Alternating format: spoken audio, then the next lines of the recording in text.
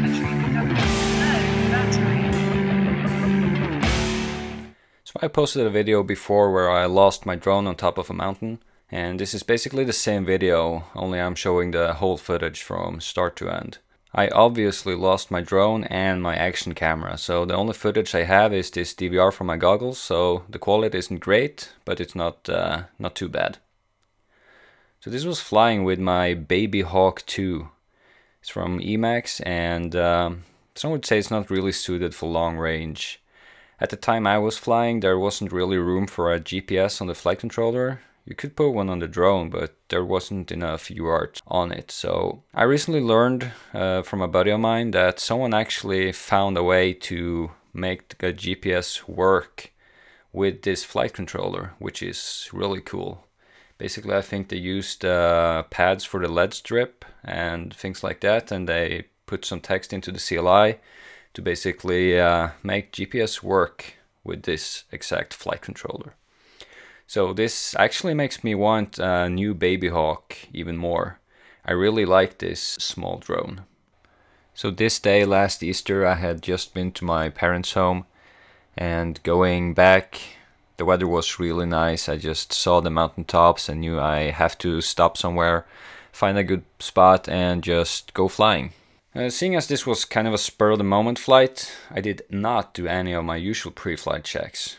I basically just made sure my camera was recording, hooked up the battery and took off. But about 30 seconds into the flight, I kind of remembered what milliwatts am I sending video out on. So I just made sure my drone was flying straight, and I went into my goggles and double checked, and I was just flying at 25 milliwatts, so I turned that one up. This should probably been like my first red flag for, do I need to check more things before I go up? But alas, I didn't. The flight goes remarkably well. The Emax Babyhawk 2, it's a small 3.5-inch lightweight drone, and it's got a Crossfire receiver on it. I'm using a Caddx Peanut for action camera on top, and I have a 4-cell Auline 3000 mAh battery. It's got plenty of juice for going up the mountains and back down again, but I guess I didn't need to worry too much about that. As you can see on the sides, you have a little bit of a breakup. So this is a fun flight. Like I said, it goes slow, but also keep in mind this is my second time going long range with a drone, not really designed to go long range. So one of the biggest differences with a small drone like this compared to the 7 inches that I fly today is that going where you want to go takes a really long time. I don't know exactly what the cruise speed is, but it's not a lot. So yeah, it takes you where we want to go, just a lot slower. So one of the things I really want to talk about in this video is pre-flight checks. Going long range, you really need to make sure that you have all your gear and equipment in order. Like I said, there should have been a red flag when I didn't have my air unit transmitting at the right power. It turns out after the flight I didn't have my transmitter turned all the way up. So what really happens up top is I make a turn to go back. And once I make the turn, my antenna that is on the drone, the Crossfire antenna, is pointing straight towards me. And that's when you have something called an antenna null. And that is basically when the antenna is at its worst for sending and receiving signals. Like pointing straight towards you, it couldn't get any signal from my transmitter.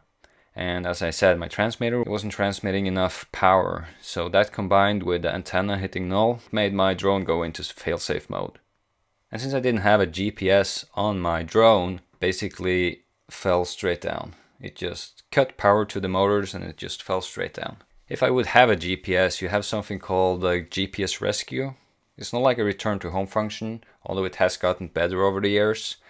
What it does is it makes the flight controller takes control over the drone, and it tries to use the GPS location data and fly it back towards you. So if I would have GPS rescue, I would probably be fine. Another thing you can do is delay the time from the drone not receiving any signals until it drops with more than a few milliseconds, like say a couple of seconds. If it had just held those last signal inputs it got, it might have been enough that I got my signal back and I could gain control and fly back down again. Things like this is what you need to consider before you go out flying. I have a GPS on my freestyle quad, which is kind of useless if you're flying in a bando or flying in the forest, you're not above the trees. If GPS rescue were to kick in, it would probably just crash into the trees, crash into a building. So I do have a GPS, but I have it set to drop. So if I lose signal, it will just drop. But the cool thing about the GPS, you have the location data from where it's located in case of a crash. You also get the speed, you get some telemetry you wouldn't have without it, like how many meters this is away from me. So you can use that data to find the quad. Also, if I were to go a little bit longer with my freestyle drone, I can just go into Babyhawk and I can program it to actually have return to home or GPS rescue. So I have the options. Be aware of what options you have before you go out and fly. On my long-range drones that I use only for long range, I always have them set to GPS rescue.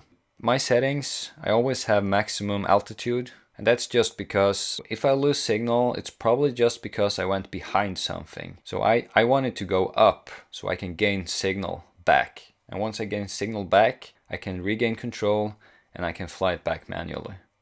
Probably different options you can do to make it come back, but just choose whatever scenario you think will fit your type of flying the best. Make a choice. Don't just let Betaflight do the settings for you. Like if you choose to use the default settings, that's a choice you made. So at least make that choice.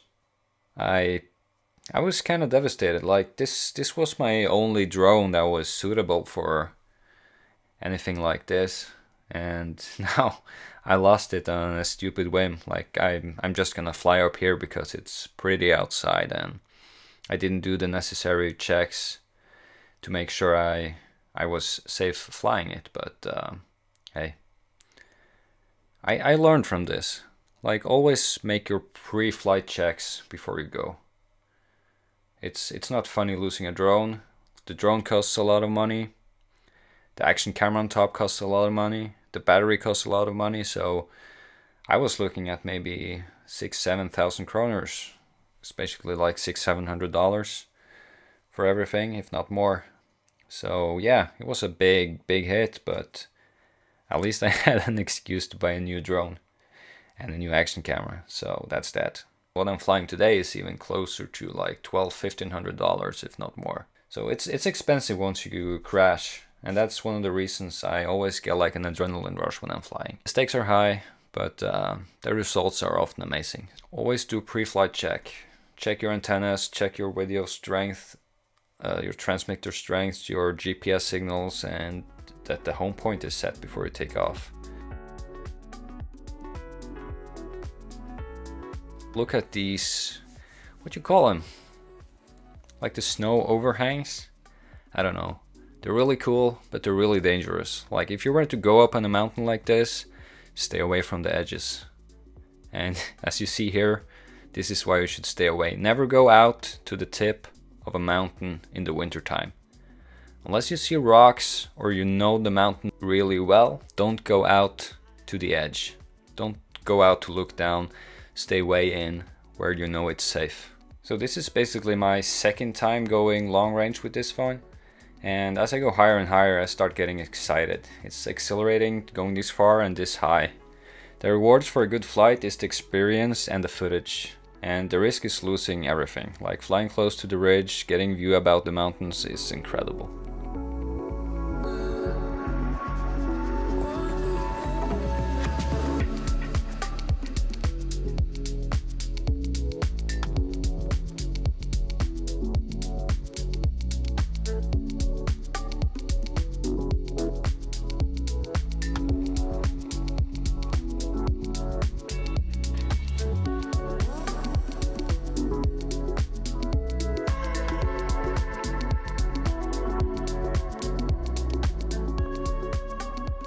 And the view up here is just great. This is where I'm ready to go. Turn back down. It just falls down. And this is where panic mode ensues. Oh, I wish I filmed this, but I just try everything. I try to use turtle mode. Turtle mode just basically pushes the propellers in reverse, trying to flip it over if it lands on its head, but there's no use. My goggles have gone dark. I can't see anything. I don't get any OSD. I even tried to move around, like go further back, got into my car. I drove to another location. Maybe I could get a signal from here, but nothing. So my guess is it just went head first, antennas down into the snow, and I couldn't get a signal. So some people said, couldn't you just go back up and retrieve it? I do have skis that I put skins underneath so you can walk pretty much straight up. This is a mountain people go skiing on. But today was pretty much the biggest avalanche risk you can possibly have. We had had a lot of snow and some wind, so it was not a risk I was willing to take. And at first I thought it was maybe lying on top of the ledge, but looking back on the video a few times, it seems like it actually goes off on the steep end. So even if I was able to go up, I wouldn't be able to retrieve it. Like I said, don't go out on the ledges, and I wouldn't be able to. Another thing would be to maybe use like a Mavic Air or something to go up and try and retrieve it, but you would still need to find it. You would still need to go some way up, because I think most modern DJI drones have like a height limit to 500 meters, and this is like 1,000 meters. So there's a lot of things to consider.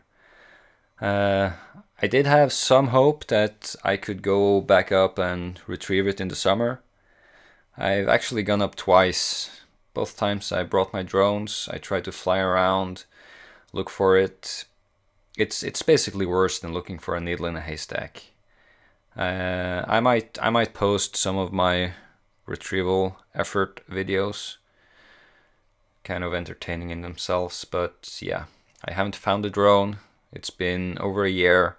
I will probably never find it, but it's fun. It's a nice trip to go up in the summer or late fall and just go look for it. Bring my dog, bring my drones, and just make a day out of it. But I doubt I will ever find it again.